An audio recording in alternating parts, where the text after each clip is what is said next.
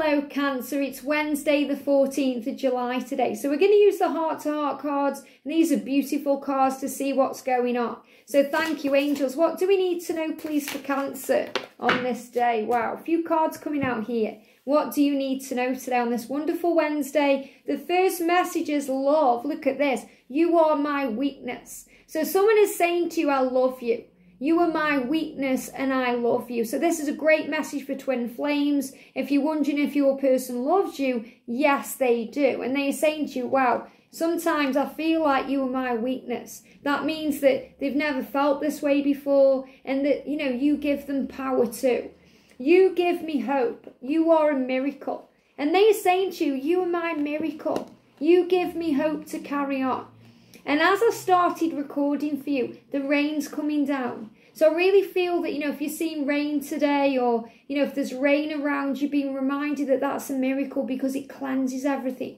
And it's a big sign of change and movement and power. Even if you don't see it in your physical world, you may see it in your virtual world. You may see rain showers, or just a big sign of cleansing and power. You are a miracle in this life. You've been given this life for a reason. You are a miracle, and so is this love. And I need some space to figure things out. So if you need space today, if they need space, they are working out that you are a miracle, that they love you and they want to show you this love.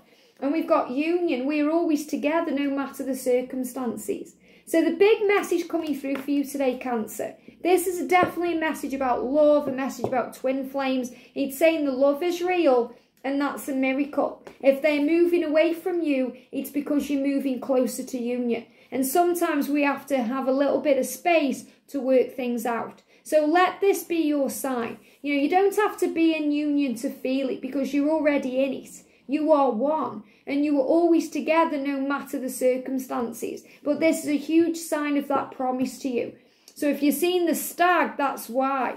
If they need some time to figure it out, if they need some space, give it to them, because, you know, they are getting hope from you, and you are their miracle, and you are their light, and they see you as a weakness, and they have to work through that, because if they're feeling insecure or doubtful or in pain or fear, they heal that first to come into union.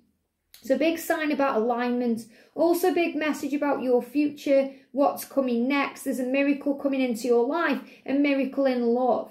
A miracle that's going to lead to powerful union and change. Maybe you need to move away from something in your life. That could be a karmic partner in your life. It could be, you know, a job or something you want to change to move you where you're meant to be. So I do feel radical, miraculous change coming into your life, and it's bringing with it power. The power of love, the power of miracles, and the power of union. So you could see the stag today, you could see bees, especially, you know, any form of kind of rain, because it's a big sign of cleansing. I hope this helps. Have a great day, and I'll see you soon.